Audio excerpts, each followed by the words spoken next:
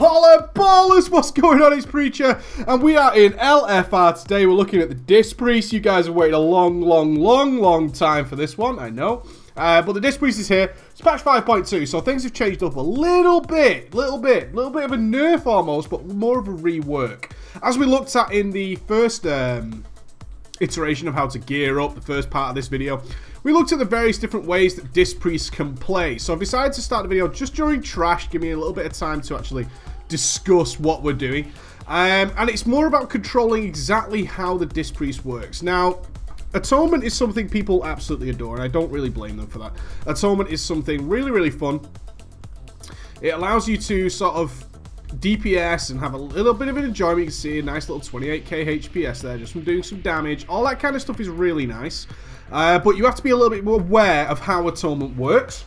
It's 50% of your healing, 50% of your damage. So you basically cut your direct healing in half of what you're capable of when you go Atonement. And it's always worth thinking about how Smite is. Smite is effectively just heal. That is a good way of thinking about Smite is heal, but it also does affect your penance. You can see my penance on nice low cooldown while I'm smiting away there. And it also gives you that nice boost of 25% extra healing from Archangel. So there's some things going on. You can see it's lit up here. If I pop Archangel there, I get a nice 25% healing bonus there. So it's something to be aware of. Now I've decided to show you Feng. Besides show you Feng, because remember as a Disc Priest, we're a lot focused on actually preventing damage, absorbing damage, and making that work for us on our behalf. And that means that we can pre-plan a lot of things in Feng, and it give you a good idea of how we actually use an encounter to our advantage. What we're not too bothered about in LFR, as always, is looking at things like our healing meters. It's very easy to pad, especially as a Disc Priest, actually. So if you've got a little bit of extra gear, you overgear the encounter even slightly. Doing things like spamming Prayer of Healing and putting a lot of Divine Aegis on people, that kind of thing can actually result in a lot of padding that's not really good for you as a healer. It doesn't teach you how to play. So we're going to be doing a few things here, and I'm going to pre-plan it. We know things like Epicenter exist in this fight, which does a lot of AoE damage. We know they've got Arcane Resonance towards the end. We're going to put our shield on our tank, and we're going to be tracking that Rapture. You can see my Rapture here. Now again, I'm going to be taking slight breaks while I talk about stuff. We're not bothered about the healing right now. And as we get into this, I'm just going to go a little bit of Atonement. I'm just going to proc myself up that nice buff, because I'm waiting for Epicenter. So I've got my buff here, I'm fine with that, and I'm just going to keep healing here. So I can see my Bad Monk is my tank, Epicenter one is starting now, so I'm going to pop that buff. I'm then going to start Spirit Shelling, because I know this AoE damage is coming. I'm also going to Barrier it. Okay, I'm going to use an Inner Focus with buff Prayer of Healing, just to keep people nice and happy. I'm going to top that bad boy off with a Cascade, and then we're just going to finish off with another Prayer of Healing. Get our shield back on our main tank, fire off that Prayer of Mending, and we're all good. You can see top to the meters there. Now we're going to take it easy. We're going to fire off our Mindbender. We're actually going to look after our mana now, okay? So we've got a cooldown for every single Epicenter. Here comes Epicenter number 2, and on this one in particular, I'm just going to shield our tank. I'm going to pop Power Infusion, so I've got nice cheap heals. I'm going to fire off that Cascade there, get the healing going, and now we're using Power Infusion just to look after my mana that little bit, okay? Looking after my mana. One thing I want to be aware of is that towards the end of the fight, I want to make sure I've got things like Power Word, Barrier Back, Power Infusion. All these kind of things are really useful for me. Now, I'm not going to go balls to the wall here. I'm just going to regenerate my mana nice and tidy, because I know where my strengths lie. My strengths lie in preventing damage, like what we're going to see here. So here comes Epicenter number 3. Again, Prayer of Healing with Spirit Shell. Huge Spirit Shell in the group. Fire off that Cascade. Keep that Prayer of Mending on cooldown. Keep the tank shielded. Get sure we're proccing Rapture whenever we can. And getting back into the mix. And that is our strength, is preventing damage. So we know that big damage is coming. Stick out the preventative measures. And even in this gear, let me show you this gear briefly. It's all blues. Okay, we're in the blue gear. We're in the blue gear. Even wearing some DPS stuff. And we'll be up against people who are, of course, wearing quite considerably more gear. But that's not what we're after. So here comes our next one. There's the Cascade. Now, we don't have much for this one, so we're just going to go... We're going to have to bite the bullet a little bit and just throw out some nice Prayers of Healing. Don't worry about this Druid too much. I believe he's locked out. Yeah, he's over there somewhere. Not too much of a bother. But we're looking after our mana. I don't want to go in. I don't want to go in too early. Always a risk when you're playing sort of a newbie geared character. I'm going to throw out a big Prayer of Healing there as well. Is just to keep people nice and topped off. I'm going to use my Penance. Keep my Penance going. Here comes the next one. So we've got another Epicenter. Go throw out there. Oh, nice. Okay, now he's going to move over to the weaponry, which is fine. Now, this bit is a very relaxing phase, and this is where we start seeing the other bonuses of Spirit Shell. A lot of people very tempted. I'm going to hang out here in case we see some slackers. We never really like slackers. Get that Mindbender out there doing its thing. Throw out Cascade. And I'm generally going to be looking after our tank now. I'm just watching out for my mana. You can see mana gets very low very quickly. But I've got Power Infusion back, so if there is sort of an emergency moment, I can easily just help out the group there with a Power Infuse spam of some heals. Keep the Prayer Mending going. Keep that shield on. And I'm just looking after my mana now. I know how this fight works. I'm more than happy to do that. You're going to bring the Draw Flame over there. Good. No problems at all. Again, a lot of prayer mending. And you might think, oh, I should be atoning now, right? I should just spam DPS. Well, I'm not ready for that yet. This character just is not ready for that. And as such, I'm not going to be doing that. I know where my strengths lie in preventing damage. As raw healer, not quite there. There comes Ids. Ids is out of there. She's doing all right. Now, again, we've got Spirit Shell up. We don't want to waste it. So what I'm going to do is a Spirit Shell, greater heal. What I've effectively done there is increase the tank HP considerably by about 100,000. And that has really helped him out there. It's a powerful tool. So if we think of things like Thrash, Thrash is always one of those spells that we keep an eye on for our tank, okay? We keep an eye out for our tank. This is a good time to put that mana here. Let's drop out on mana him and make sure our mana is nice and tidy. We're looking to go into the next phase, which is when we're going to do some serious healing, keeping that penance on our tank. It's more about looking and preparing for things. So Spirit Shell, greater heals. A lot of healers, especially after getting used to this boost, is like, oh, I can put this huge bubble on all the raid. That's going to give me really good HPS. Well, yes, it is. But it's not going to be as effective as maybe something that's about to maybe hit the tank for a lot more than his health is, okay? We start to bump into these things. The Thrash is a good example from the Shower of Fear. Wildfire Spark over there. And now you can see my cooldowns are back. I've got Barrier, I've got Power Infusion. I'm in great shape for the big damage that's coming soon, okay? I'm in great shape for that. So again, keeping that shield on. I've got another Spirit Shell. I'm going to give him a Spirit Shell Prayer Healing. Great heal. I'm not bothered by my head. Still maintaining a 30k HPS, which is more than fine. People would be happy with that. And I'm coming into the last phase now with some decent mana, based on my level of regen. So what I'm looking for now is I'm actually getting ready. Oh, that druid's still alive. He's giving it a good go, that guy. Is the barrier here. So here we go. Okay, so I'm going to go with an Inner Focus. That's going to drop some huge shields on the raid. I'm going to drop out a Penance on top of that. A Cascade, I should say. That druid is trolling me hard, man. That druid is trolling me hard. Keep that Prayer Mending bouncing. And keep the shield on this guy. And again, back to sort of relaxed style of play. Remember how efficient things like Penance and so on and so forth are. You want to keep an eye on how efficient those are. Especially Prayer of Mending. Always nice. Here comes the next one now. So we're going to chew this one up. We're even going to stick a barrier down on these guys here. Why the hell not? We've got all these tools available to us. We want to reduce the damage. Just going to... Oh, sorry my friend. My Penance was not quite there for you. Not quite ready for you. And now you can see what's happened here.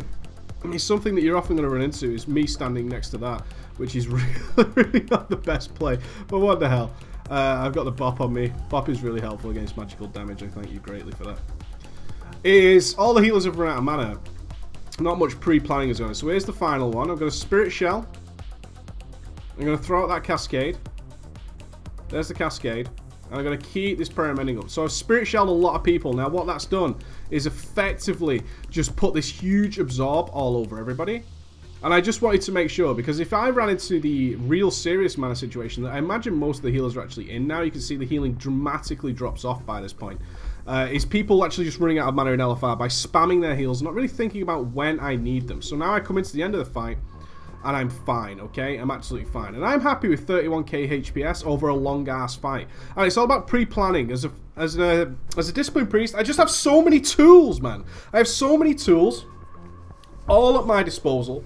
Always have these tools at disposal. And I pre-plan them. I want to use them early for the epicenters. I want to have them back later. And it's not about pushing anything else. As you can see, it's just lobby gear. It's really like gear that people worry about. I've got one raid finder neck. 450 shoulders and so on, and some heroic gear on top of that, 440 chest. Nothing special, just reforged directly to Spirit. And so all I did is reforge it down to Spirit. Now I am going to show you the next boss as well for a more atonement style heal. Next boss is pretty cool for that. I'm just going to drink myself up. Nobody seems to be mass resing. Let's see if I can throw out the mass res. Am I in combat? Yeah. Combat's going to get you. I want to show the next boss is Garagel is quite nice for showing various different styles of atonement healing. Considering it's a straight up heal fight and DPS fight, especially in LFR. Let's get this guy's shield.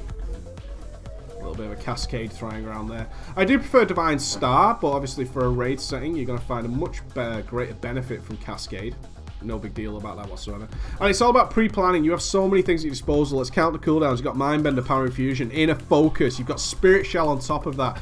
You've got all these things that all work together. And going for Atonement is not terrible. As your gear improves, you're going to find Atonement is a little bit more worthwhile. As long as you're aware that it is cutting your healing desperately in half. And that it's working with other spells. It's not a case of just, oh, I'm DPSing now, which a lot of people forget about. It's all about mixing in Archangel, 25% healing buff, on top of doing mass AoE heals. You're going to see some huge results from doing that. And this is a great time to plan it out, is to think about how the fight works. Where do I come in with my Disc Priest in terms of preventative damage? Instead of just going straight balls to the wall, DPSing and hoping for the best and then running out of mana towards the end. As we saw, that happens a great deal in LFR. I'm going to be a bit of a chode now, just to speed up the video. Let's hope this doesn't wipe the group. I don't think it will. Just give that guy a holy fire there. Come on to daddy. Yeah, everybody's having a good old time. Give myself a shield as we drag them through the pack. Oh, I got bombed for my trouble.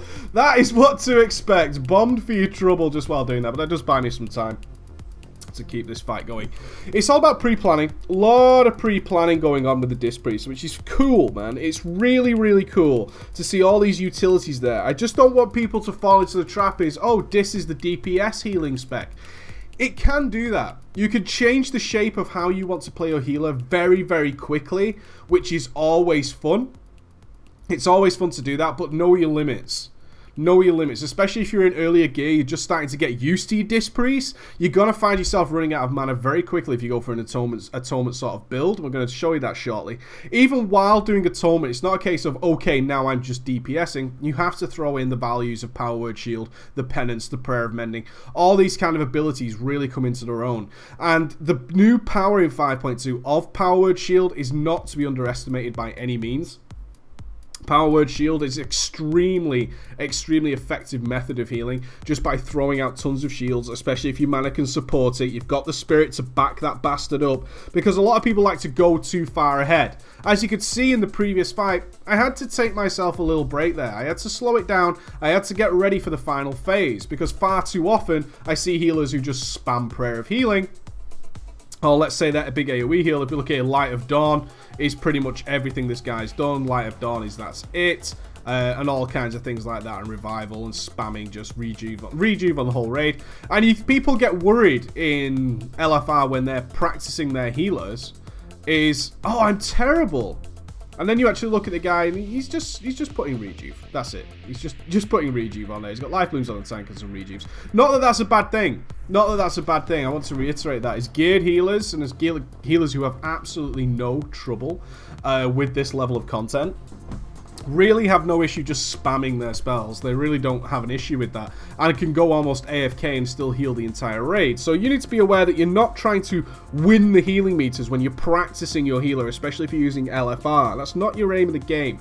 Your aim of the game is to see how your character can come together with this boss and really take some names and kick some ass. And a Disc Priest is a great way to practice that. It really is. It's coming to its own a little bit more now in 5.2, instead of just sort of shield spamming and spirit shell spamming and blah, blah, blah, blah, blah. Now you've got all these tools and they all mingle together. And it's good and important to understand how these spells are working together, because they really are. If we even just take a quick look here, some people don't know really how things like Train of Thought work, which is when you heal, you reduce the cooldown of Inner Focus. Oh, okay. When you smite, your cooldown of Penance is reduced. Ah, right, I see. And all these things work together really, really well to give you some big, effective style of play. So now we're going to look at Atonement style. We've already pulled the boss, which is always nice. Let's get a shield on this guy. Fire off that. I still want to keep my Rapture tracked. I'm going to go straight into a Power Infuse, because I started with a little bit less mana. Get this nice and stacked up. get my Archangel procced. I'm going to throw out my Mindbender nice and early. Remember, I want that bad boy on cooldown. But what I'm also going to do is I'm going to Spirit Shell Greater Heal the main tank here. This is again the other style I was talking about. Is throwing huge absorbs out there. Why not? Why the hell not? I'm going to do the same with my Inner Focus. Remember, your crit heal is proccing Divine Aegis. Get a shield on him. Throw out that Prayer of Mending. And all I'm thinking about now is, I've got other tools at my disposal. I've still got Cascade ready. Bit of a waste right now. Don't really want to cast it. If I was padding meters, sure, I could go ahead and do that. But that's not what I'm about, and you guys know that. I'm trying to show you what you guys could be doing. Prayer Mending, shield back on the tank, and then continue to do Atonement. Now look at my mana, okay? We're at 74%. Mana's looking a little bit ropey already. I've got things like Pain Suppression ready to go. I'm going to throw out a Cascade there just to throw out some little bit of healing. Prayer Mending on the tank. Let's re-shield him. Make sure our Rapture is nice and good. We swap tanks now, which is cool. 9 seconds on a Spirit Shell. And I've already got Inner Focus. So I'm going to Greater Heal Inner Focus. Going to fire off my Mindbender. And now I've got that big Absorb on the big new tank. So I'm going to Spirit Shell, Greater Heal him as well, okay? And I'm just putting that huge Absorb out there. That's all I'm doing there, is just putting out this enormous Absorb on top of the tank, effectively increasing his health. So as a Disc Priest, you have this wonderful option of, this guy could get hit for more than his actual HP right now. Perhaps there's something I could do about that. And as a Disc Priest, yes, you can. You can effectively increase his HP. This tank is taking a kicking. In fact, he's not the tank. He's just a Ret Pally, I believe, who's tanking the boss right now. So we're going to throw a little bit of a Pain Suppression on him. Nope. Pain Suppression, bro. Let's get your Pain Suppression on. I actually just cast it on myself because I'm a pro. Okay, I wanted to show you some atonement, but we're going to have to focus up a little bit here on the fact that we've got this wonderful guy tanking for us. It's going to cost me all my mana in the universe.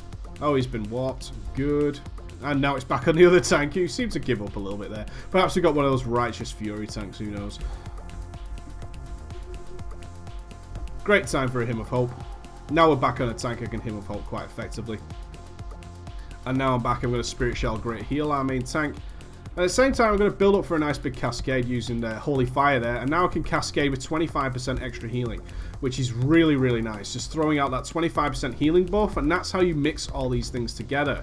Mixing things together is the way to go. A little bubble for you there. Let's see if we can proc some Rapture off your ass. Now, again, not the best Disc Priest in the world. Never going to argue that. But I'm giving you the idea of how you should be playing this and practicing this. This is after a couple of days, a couple of hours practice. Nothing more. And it's fine. Absolutely fine. Keep an eye on the basics, okay? We want to proc things. We want to keep that Archangel going.